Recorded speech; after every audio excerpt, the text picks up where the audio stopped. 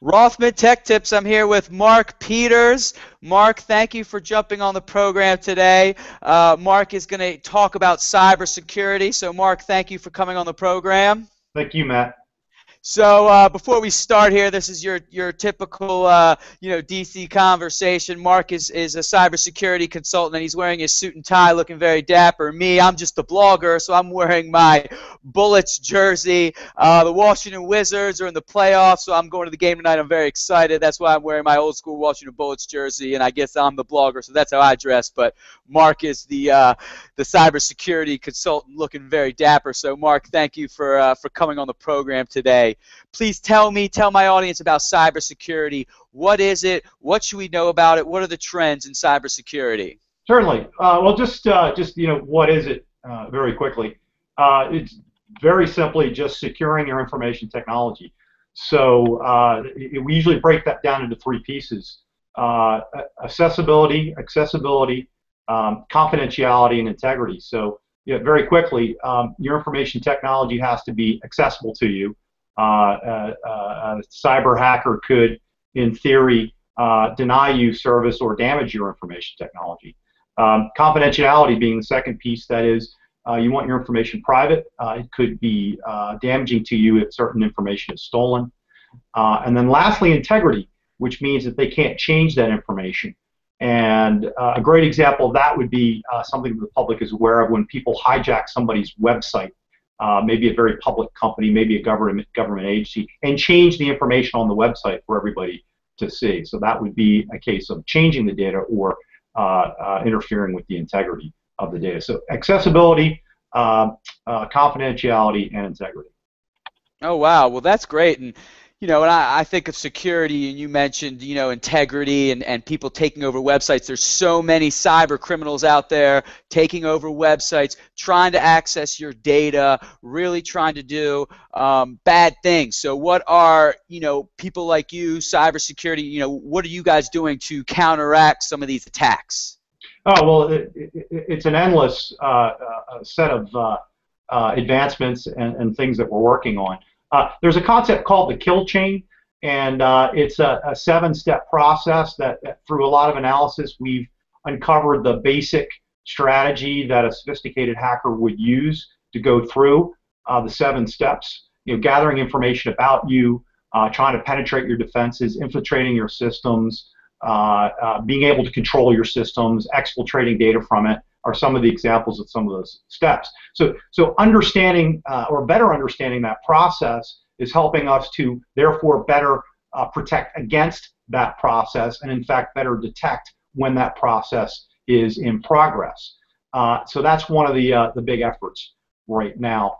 I would say maybe a second one for the large organizations is something called continuous monitoring, and that is the ability to constantly check to make sure that your defenses are up to code, up to the correct revision, operating the way they're supposed to be on a full-time basis, as opposed to setting up your security and a month later coming back and maybe taking a look to make sure it's okay.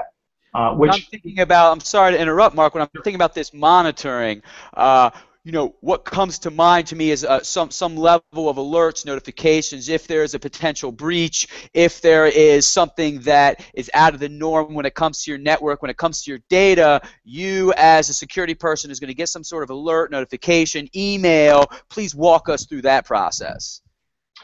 Well, sure. So, again, these things are constantly evolving into how we defend against them, how we alert, or how do we detect them, and how do we get alerted to them. So, obviously it depends on whether we're talking about a large organization or an individual, of course. From the individual standpoint, you might find out over the news, which I happen to be one of the people that got affected by the Target, where they stole the credit card information. Oh, really?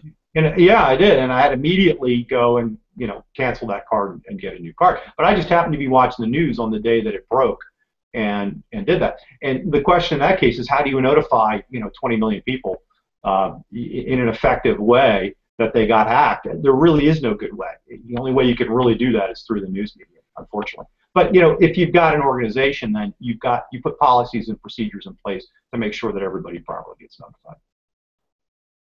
Excellent. So Right now I know we're in Washington, D.C. I'm sure you work with the federal government in some way, shape, or form. What are the big federal cybersecurity initiatives out there? What are the things that other federal contractors like you are have in mind or are really talking to these agencies about? Yeah, it's several things. One of the biggest problems is the number of different tools and technologies that we use to protect information technology.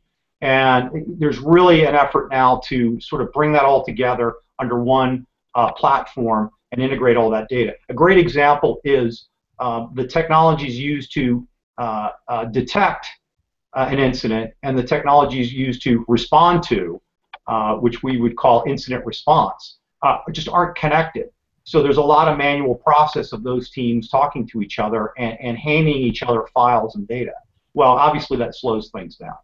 So integration of these technologies so that they work better, they work faster, and of course we can start to do interesting things at this point like big data analytics on all the information that comes in so we can better correlate and detect unusual activity. Okay, great. So if I'm understanding this correctly, there's a lot of different moving pieces, different technologies to detect, and certain technologies to really come in and remedy the solution. And you see those merging, coming under one umbrella, one single vendor, one single piece of technology to work with there. Yeah, if possible. I mean, that would be the ideal. How far we get, I don't know. But certainly that's one of the big pushes in the industry is to better integrate that data.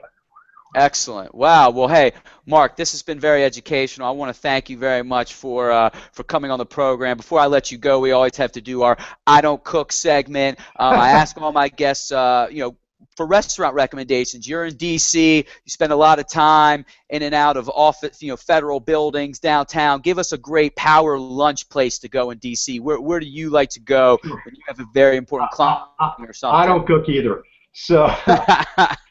DC's got a lot of wonderful restaurants. One of my favorite lunch spots.